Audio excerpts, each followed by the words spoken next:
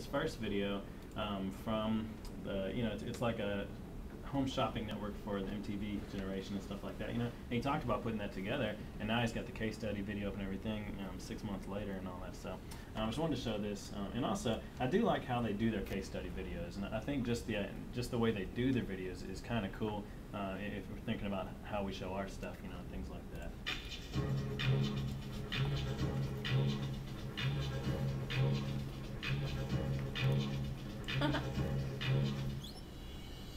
What's going on, honey Shan? What's up, Suburbia? You want a little bit of this?